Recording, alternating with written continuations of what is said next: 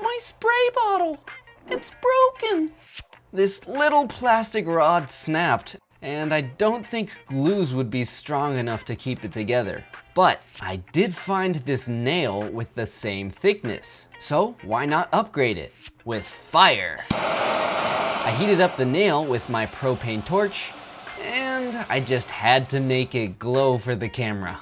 In hindsight, that obviously made it way too hot, and it caused the plastic to melt more than I was hoping. Still, I'll clean it up and cut the nail to length using my new cordless Dremel 8250 with this grinding wheel.